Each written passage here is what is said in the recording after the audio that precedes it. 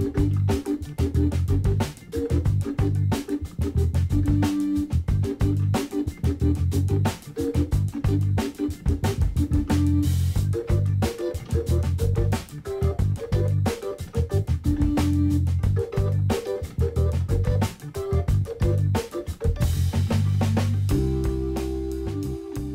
everyone, and welcome to another edition of RPG Reviews. In this edition, I'm going to review the 5th edition of the Dungeons & Dragons Monster Manual. This one I've been looking forward to do for some time, and I think others have as well. So, let's get to it, shall we? First of all, let me say that this is really a beautiful reference work. Like the Player's Handbook released last month, this book is well crafted, and at 352 pages, it's quite weighty. The cover art certainly evokes the requisite mayhem of whatever vile monstrosities that are to be found within, a beholder being one of those creatures that can make even the most experienced parties require a change of undergarments. As in the Player's Handbook, the credits page contains a disclaimer, which is nothing short of hilarious and reads, "Disclaimer, any similarities between monsters depicted in this book and monsters that actually exist are purely coincidental." That goes double for Mind Flayers, which absolutely, utterly, and completely do not exist. Nor do they secretly run the D&D team. Do we really need a disclaimer to tell you that? You shouldn't use your brain to consider such irrational thoughts. They only make the mind cluttered, confused, and unpleasantly chewy. A good brain is nice, tender, and barely used. Go ahead, put down this book and watch some reality TV or internet cat videos. They're really funny these days. You won't regret it. We say this only because we love you and your juicy, succulent gamer brain. I can't wait to see what they write for the Dungeon Master's Guide disclaimer. When you get to the table of contents, you can see that the list of creatures is quite extensive. All the requisite creatures are there: goblins, orcs, beholders, demons, and devils, dragons, vampires, and of course, the vile Carrion Crawler, the bane of first-level dungeon crawl since the beginning, and on and on. As one pages through the book, you simply cannot deny this is just visually stunning. This is truly a bestiary of epic proportions. Some of the renditions of old favorites really got my imagination flowing, and that's before I even got to the content. I know what you're saying. Okay, so it's pretty, but what's the content like?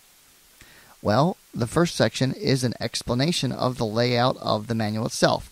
What do the stat blocks mean? And there is some explanation of how they arrived at the various numbers, but not completely. Furthermore, whatever alchemy Wizards of the Coast is using to determine a creature's challenge rating is not revealed here. However, it is shown that a creature's proficiency is arrived at by their challenge rating, and an experience point chart by challenge rating is included. A nice surprise and rule additions is the introduction of legendary creature actions. Here, certain powerful creatures such as beholders, dragons, demons, and certain powerful undead like vampires can actually have additional peculiar actions in their lair. Like a beholder can have a giant eye appear on a wall and fire an eye way through it. What? Oh, hell no! A legendary monster can even alter the environment around its lair, blocking out the sunshine and enshrouding the landscape in perpetual darkness. A look through the various lair actions provided certainly will inspire DMs with their own ideas, and there are a few evil chuckles to be had by reading through these as well. Now, for the monster descriptions themselves, this is really one of my favorite monster manuals for just that thing. In the olden days of Dragon magazine, right up through its cease of publication, Dragon ran a series of ecology articles, which with vivid descriptions and background on the life cycles of various monsters in the game. Many of the write-ups herein remind me of those wonderful articles. Not all creatures get the full treatment, but some iconic monsters like orcs, dragons, demons, and devils get 2 or 3 pages of description before you even get to the first stat block. Obviously, this can help a DM run a creature easier, but it's just fascinating reading making this monster manual more than just an encyclopedia of beasts, but a true bestiary. The stat blocks are presented in an easy-to-read and digest format that lays it all out for the DM to run quickly and easily. This is both a boon and a bit of a nit for me. While this format is quite good, I'm not one to constantly be paging through the manual for creatures I'm currently running. That's rather inconvenient when you are running a variety of different creature types during one encounter, say a hobgoblin chief, a war dog, and a bunch of goblins. This stat layout does not lend itself to quick and easy pen and paper transfer to your notebook as in days of yore. So far, I've simply been making stat block snapshots so I can have multiple picture windows open on my laptop to refer to them easily. It's quick and dirty and requires a laptop at the table, but I'm already using my laptop to run initiative anyway, so for me it's no big deal. Others might not feel the same way. The other nit that I have is that the method for a DM to create their own unique creatures is not included here either, though hopefully this will be included in the as of yet unreleased Dungeon Master's Guide. I say hopefully, because such information was not included in the initial release of the 3rd edition of the game. It was actually included in Monster Manual 2. So there is some cause for concern. There are 3 very useful appendices. One is a list of miscellaneous creatures in a more traditional format with stat blocks and an occasional picture. Included are stats for real-world animals like horses, dogs, lizards, panthers, and such, as well as some fantastic creatures like a 2-headed death dog and giant everything, giant bats, giant centipedes, giant fire beetles, and so on for 8 pages. Also, it's nice to see swarm monsters are included again, like a swarm of poisonous snakes, a swarm of insects, and a swarm of rats. I hate rats. The second appendix is a list of useful NPCs, like things from berserkers to archmages. These are very bare bones with non-magical equipment and such, but great for when PCs go off the rails into uncharted territory, or when you need a spur-of-the-moment NPC.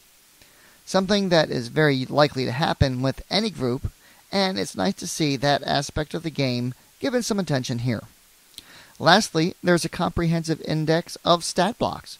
Handy, but even more handy, would have been an index by challenge rating.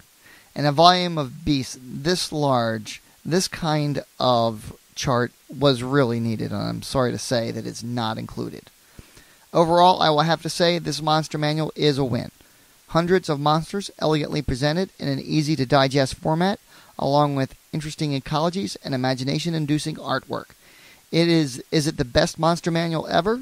That's hard to say, as each of us has our own preferences, but it's one of the best. Well, that about wraps up this review of the new D&D Monster Manual. I hope you enjoyed it, and I will review the Dungeon Master's Guide as well when it's released. And by that time, I should have enough playing sessions on both sides of the screen to give a review of the entire game, so please watch for that. If you enjoyed this video, please check my others, including my series on retro editions of Dungeons & Dragons and old modules, and subscribe so you'll be notified of new releases. Coming up, I have a review of digital tools for D&D, as well as a few discussion topics, such as alignments and so forth, as well as other retro module reviews. Thank you so much for watching, and as always, my friends, may your D20 roll true, and game on.